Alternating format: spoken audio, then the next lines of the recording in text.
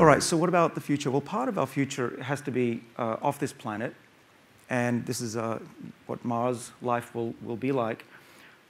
The other problem, and I think Elon fails to at least think about it or talk about it enough, is what's going to happen to our bodies when we get there? And that, it's a horrible place out there. We're very lucky to live on a planet with a magnetosphere.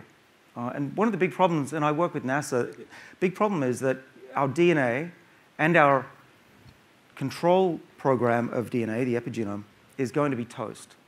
It's about a 900-day journey back and forth, and that's enough time that you're going to come back with dementia, premature aging, probably some Alzheimer's, just to say the minimum. So one of the things that we've been working on is, as a way of using the technology that we develop in my lab, is to use that to actually help people get to Mars and come back without dying.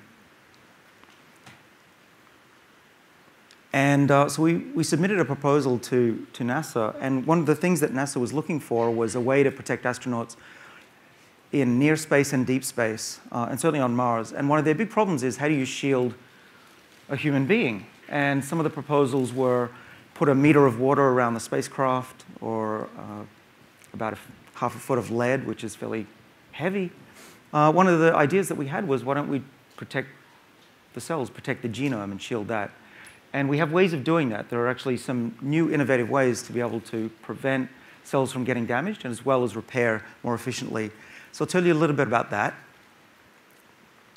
The molecule that is all the rage in my lab is this one. This is called NMN. A version of this is in clinical trials over at Brigham and Women's Hospital. I've been feeding this to humans for about 18 months now. All has gone well so far. And this is the molecule, we had a science paper a few years ago showing that this actual molecule, at least in mice, protects those mice from DNA damage and restores the DNA repair capacity of an old mouse to a young one again. And that's an important theme. Often we think that aging is a one-way street, and what we've learned is that there are aspects of aging that are remarkably reversible.